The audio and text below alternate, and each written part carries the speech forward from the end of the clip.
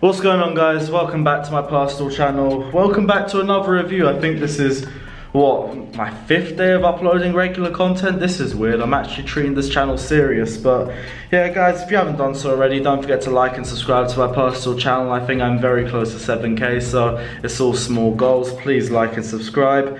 It's West Ham United 3, Chelsea 2. West Ham United have done the double on us. God knows how I'm even saying this to you with a straight face. This is, I'd say, typical Chelsea of this season. We played so well against Manchester City. Our form was excellent in that game. Granted, we had a bit of a drop against Leicester City, but we still saw that game out of a 1-0 win. And today it just feels like we've taken 2 steps back. I mean, that defence, we might as well have had 4 holograms in defence. Maybe 3. I feel like I'm being a bit unfair on Azpilicueta out of all 4 of them. But the other 3, we had more holes in our defence than Swiss cheese, if we're being honest.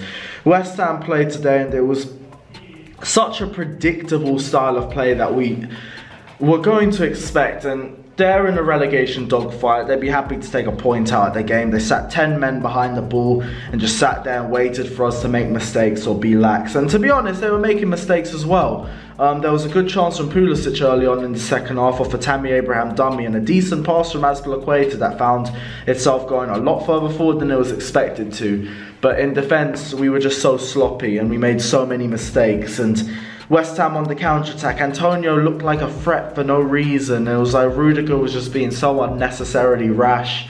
Rudiger had a terrible performance today. I'm going to be straight up about it. Rudiger was so trash today. Andreas Christensen did not look like the same defender from the Manchester City game last week. That was shades of JT. This was shades of, I don't know, Djilabodji or prime Khalid Boularus or who other trash defenders we've had, the prime David Luiz or something like that. It was a terrible performance from him, and he was just getting caught out so many times. Defensive shape and solidity was an absolute disaster class. Our organisation was a complete shambles today. And I keep falling back to what Alex said in his fan cam about 2 weeks ago in the Villa game, where he said, forget Havertz, we should go for a centre-back. And I keep saying today might have actually caused a complete change in the direction of our transfer activity for the summer, because that was so shambolic. We got caught so many times on the counter-attack. The first goal is just another typical issue that we've had over the last couple of seasons, which was set pieces. Set pieces, we've been so poor defending them. And the first goal was just ruled out for offside, for the Antonio offside, which took about 5-6 minutes of VAR to call as well. And they were being so precise to the angles as well, which was weird, but at least the goal got disallowed. But William makes it 1-0 with the penalty, and we look like we're going into half-time in a stable position. We got the first goal at least. We got something that we can build on. And we just fall apart. What was it? There's another set piece that we seem to fall apart with. Oh, I'm just going to get the lineup up quick. Yeah, it was the first goal was just shambolic set piece defending again. Azpilicueta, I don't want to give too much stick to, because I think he struggled handling Souček throughout the first half in set pieces. And when it comes to 50-50s and it's a test of strength, if you lose out, then you lose out. I don't really feel like I can blame Azpilicueta for that.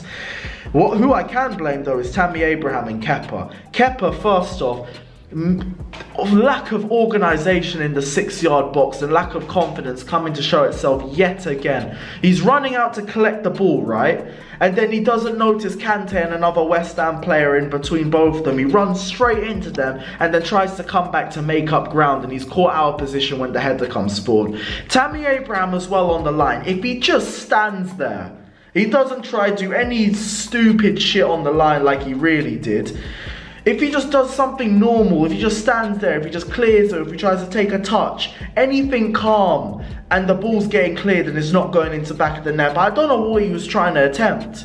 And it's just another case of mismanagement on set pieces.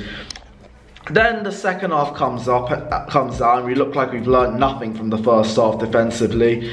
Antonio drops on the floor for counter-attack, and he's not marked when the ball falls out to the right-hand side. Rudiger completely ignores him and starts ball watching. Christensen falls back as the closest defender to the far post, looks back at Antonio and ignores him again, and the guy's got a free range of space when he gets the ball back in the middle, and it's 2-1, and we've made another mistake defensively.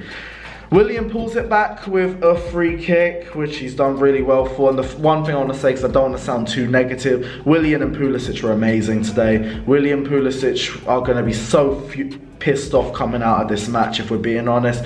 Willian, if he's playing for a contract, is doing a brilliant job here. And the last 2 weeks, he's been excellent. And after giving Willian a lot of stick, you got to be honest when he has a good game, and you have to be fair. And the guy's had a brilliant couple weeks. He's leaving Chelsea on a good note.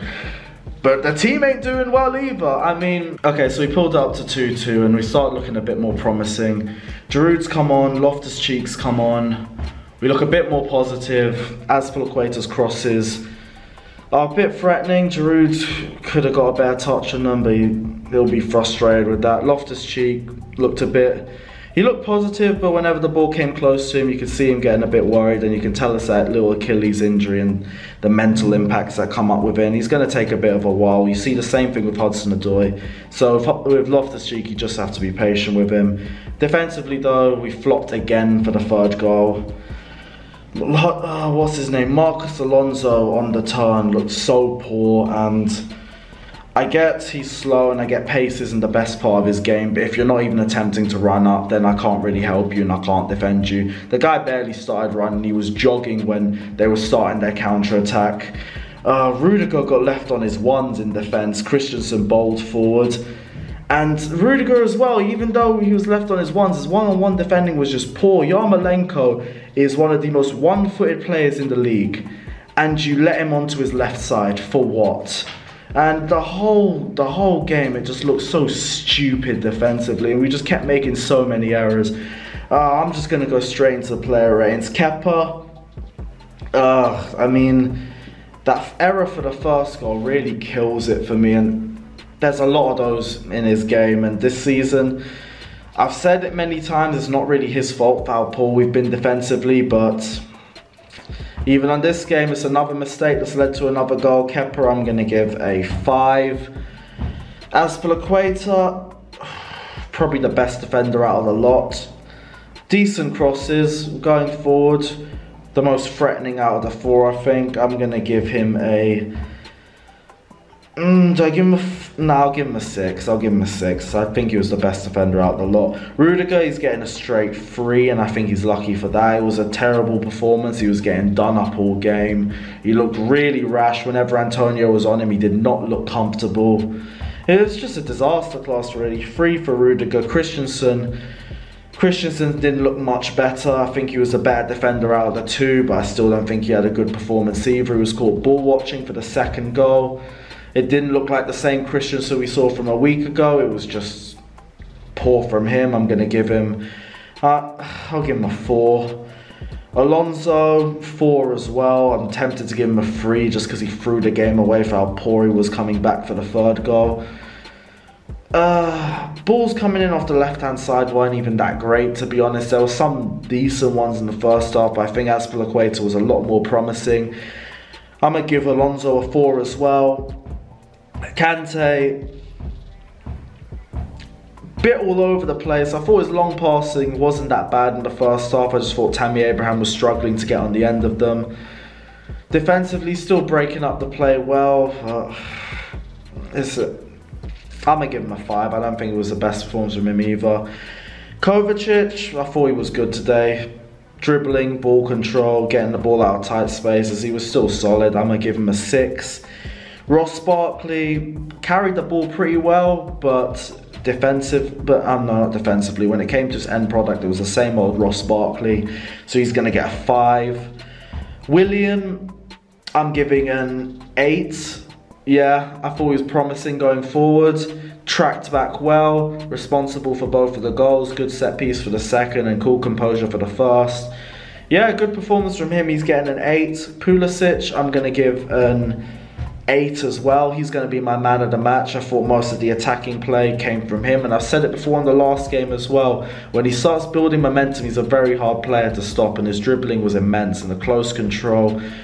Got himself in a good couple places. He had our best chance the first half as well before the penalty, so it was a very promising performance from him as well. Tammy Abraham didn't apply himself today, and this was a big game for him. Like with Timo Werner, now officially a Chelsea player. Tammy Abraham really needed to present himself for Chelsea and show exactly why he should still be getting considered for game time. But now with a performance like that, questions are going to be asking, do we need to take a step back with Tammy Abraham to take a step forward? Wasn't really much impact from him in the first half. Second half, not so much as well. Not a great performance from him. I'm going to give him a 4, I guess. Let's go to subs. Mason Mount applied himself well in midfield. I feel like the end product didn't come off as he wanted, but it wasn't the case that the decision making was being poor. I think it was just really unlucky on his part. I'm going to give him substitute appearance, I'll give him a 6. I don't think he was that bad today. Loftus-Cheek passed the ball well. I thought he lacked confidence a bit on the ball. He didn't want to hold on to it for too long. I still think it's that Achilles injury coming back to haunt him a little bit.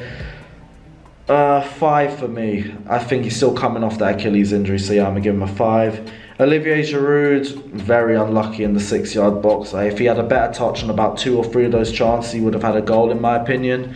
Olivier Giroud, I'm going to give a 5 as well. Terrible performance in my opinion. This was our best chance to get top 3 and we have bottled it. There'll be plenty of other chances. I mean, Leicester's form has been horrendous since the time of the lockdown. But don't let this be a turning point in our season, because Manchester United are creeping up on us, Wolves are creeping up on us. We now have basically let Leicester City off the hook, which is annoying, but we move. Let me know your thoughts though down in the comment section below. Don't forget to like and subscribe to my personal channel. Take care, and I'm gonna go bill it. Safe.